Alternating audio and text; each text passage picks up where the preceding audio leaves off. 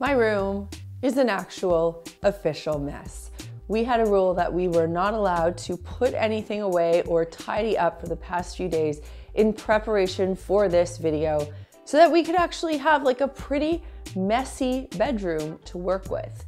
And in this video, not only am I going to show you how to quickly tidy a room and make it look great, I'm also going to walk you through professional steps, how professionals clean a bedroom when they tackle it. Because it's one thing to just clean your room, but it's another thing to clean your room like a pro. And we're going to be doing the latter today. If you're new to the Clean My Space channel, welcome. If you haven't done so already, you can subscribe to the Clean My Space channel and make sure to turn on that notification bell so you always know when we have a new video coming out. You can also give this video a thumbs up if you're into bright colors.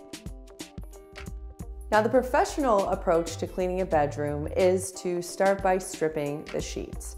I'm not washing my duvet cover here, but I will wash the sheets and the shams. The reason you do this is so that laundry, or the sheets in this case, can be passively washed while you're doing your cleaning. And ideally, by the time you're done, you can either make your bed back up. Of course, you have to take a break and go to the dryer, or you can change your load over to the dryer when you're done cleaning your room, and at some point later, put your sheets on your bed. Now, on your way back in, this is what I did. I grabbed some hangers because I know I have things that I'm gonna have to hang up. The way that the first wave of cleaning starts is you pick a start point. So in this case, I picked my nightside table and I tidy and organize. So my whole job here is just to straighten things up, tidy and organize. If I have laundry, I'm folding it, I'm hanging it up, or I'm putting it into the hamper. And of course, I'm gonna have to leave this point at some point to either move things into an area where I'll have to take it out of the room, hang things up, or put them away. But I'm always anchoring myself back to the point that I was working on until I'm done there, so I don't get sidetracked and I work my way around the room methodically. So here I'm just sectioning off different types of laundry. Everything that's at the foot of the room there is to go into Riley's room. And I'm working my way around the room. I always start at my starting point and I treat my room like a clock. I try to clean hour by hour. So in this first wave, again, we're just focusing on tidying and organizing. Now, it might seem a little bit wasteful because you're kind of organizing things and then when you clean, you actually have to remove them and clean them. I always like to do that during this stage because I find that it actually just helps me when I'm cleaning. I know exactly where I put things back. I don't have to think about it. But if you don't like organizing during the first wave, you can always do it during the second wave. In the bedroom, I find, at least in my room that I share with Chad, of course, that laundry is our biggest challenge in keeping things tidy, which is why I'm spending the most time doing laundry. Another tip is to put all of your bedding on top of the bed. That way it doesn't get in your way when you're doing the rest of your cleaning, including cleaning the floors. Now I've come to the end of the first wave, so my job here is to get rid of all of the stuff that I've placed at the end of the room so that it's not built up for later. And then, as I always say, I kind of tether myself back to the starting point to get cracking on wave 2. Now wave 2 is the actual cleaning portion of this work. So what I've done is I've grabbed my cleaning tools and I'm getting ready to actually do the cleaning, which would include dusting, polishing, disinfecting, and wiping.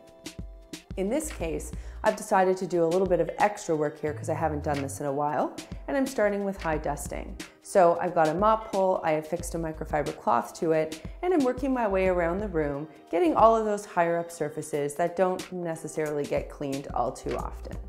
Now that that's done, I've grabbed an all-purpose microfiber cloth, a bottle of all-purpose cleaner, and a flat weave microfiber cloth. This is how I clean a surface. I remove everything from the surface, give it a wipe down. You can see I'm being pretty thorough here, pretty much removing everything and even getting behind to get the baseboards. What I'll do when I'm done that little section is pick up each item and wipe it and replace it. That way it's dusted, but I'm cleaning it over the floor instead of cleaning it back over the clean surface. And the nice part about what I did in wave 1 is I know exactly where things should go in wave 2.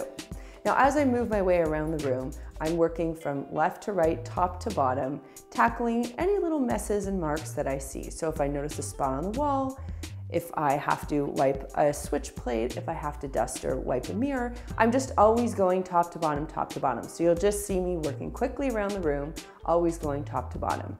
Door frames are another area that a lot of people don't think about cleaning, but those little grooves or edges are places where, dust can build over time. So this is something I haven't done in a while. I figured it would be time to do. Now on the built-ins, I've noticed there are a lot of fingerprints on the top drawers. So what I'm doing here is I'm using the light to illuminate where those fingerprints are. A little bit of all-purpose cleaner on that microfiber cloth is gonna help me get rid of those dusty fingerprints. And by the time I was done doing that task, they looked so much better. Now here again, I'm working section by section. So I'm spraying the surface in this area. Then I will crouch down. I'll do the same thing, look for fingerprints, start to clean those off, wipe the handles, move on to the next set of drawers, do the same thing. And I'm just spot cleaning the TV. Honestly, if you're working top to bottom, I should have done this before I wiped the surface, but even pros make mistakes sometimes. Now what I'm doing is I'm cleaning off the accessories that go back on top of the built-in. Again, I'm cleaning them on the floor so that I'm not putting any dirt or dust back onto the surface. And I'm just gonna reorganize exactly how it was when I tidied, and that area is good to go. Now again, I'm not gonna clean a surface if it's clean, so I'm just spot checking those glass doors, and if anything needed to be cleaned, I would have done that. I'm not cleaning windows today, but I did decide just to dust those window frames. Same thing goes for the actual picture frame. I'm just spot cleaning. Baseboards, I decided to do those today while I was cleaning. So all I do when I'm cleaning baseboards is I take my dampened cloth, and when I get down to the bottom, I just give them a nice quick horizontal wipe, and then I move on to my next section. So here at Chad's nightside table, you'll see I'm clearing everything off. Next, I'm standing up, working from top to bottom. So I dusted the light switch plate. Now I'm cleaning the surface. Moving on to the base of the nightside table, then I'm getting behind, pushing it back against the wall, and I'll start to wipe the items that go back onto the surface, replace them neatly, and that's how it's done. So if, let's say this wasn't my room and Chad was living in that room, he would come in and say, oh yeah, everything looks exactly the way I left it, just a lot neater. So that's how pros do it.